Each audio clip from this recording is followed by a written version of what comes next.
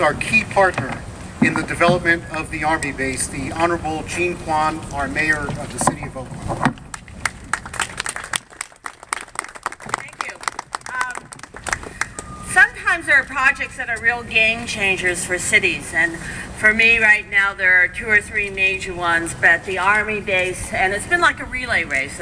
Jerry started it, he passed the torch to Mayor Dellums, and I've been very pleased in the last 2 years to make this one of our top priorities, because this not only will change the way the port functions, and I particularly have to thank Secretary LaHood, who I've spoken to several times, who's been to Oakland, who knows the port project. This links the city portion of the port and the city department, Port of Oakland portion of the port in a very critical way, in a way that will make this one of the most efficient ports, that Nancy, particularly as Representative West Oakland, knows that it will take many trucks off of the highways and will hopefully reduce the pollution in West Oakland, will change the reality of the port for the community for a long time, and more importantly, over the next few years, will provide somewhere nearly between construction and then long-term logistics jobs, about 5,000 jobs, but more importantly, good paying jobs. It is part of this city's vision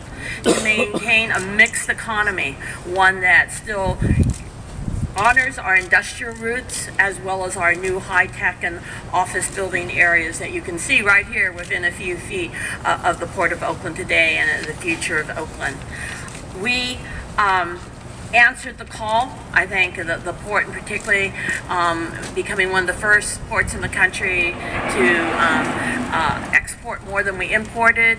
Now we're one of the major export ports for the nation. We also just have to thank the governor for helping us finish it. For the Port of Oakland, we'll be building a new berth.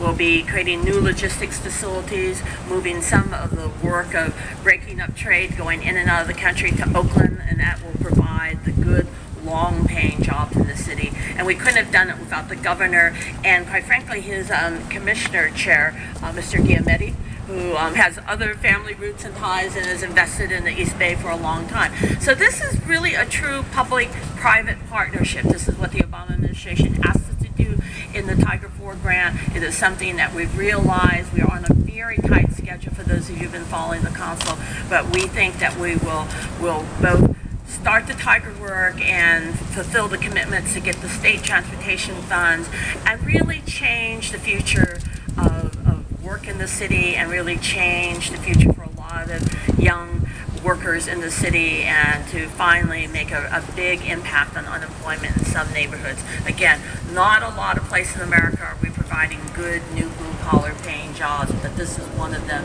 And so with that, I want to thank our partners in the port. I want to thank particularly the governor and for the Secretary LaHood, who's been to Oakland at least 4 times in the last 2 years, that's been helping us build out our airport as well as build out the port. Thank you.